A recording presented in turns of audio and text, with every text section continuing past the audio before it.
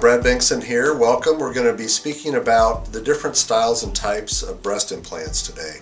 There's a lot of misconceptions and that concerning breast implant and implant technology. Typically there are three different types and styles of implants. There's round saline, round gel, and shape gel. And typically today we are really using more of the gel implants. As when you come in, we'll talk with you about the safety of different breast implants and devices. When it comes to the different styles and options of implants, there are round responsive gel or elliptical gel devices.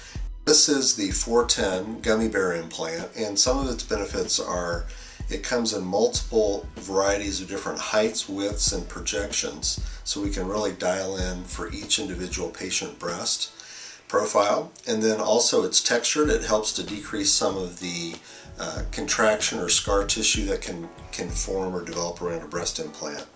So we are the largest investigator site currently in the United States. We have over about 450 or so patients that are enrolled in the study. It still is under review by the FDA, so there are some hoops that we have to jump through, but the results are very consistent, very good, and very comparable to the other gel implants that are out on the market. So do come to a plastic surgeon that can offer you the variety of different implants that are out and available. And don't come in with any predisposed notions about what implant really is best for me, but really come in. You can do some investigation on your own, but really come in with an open mind and look at all the different devices that are out and available in the market today.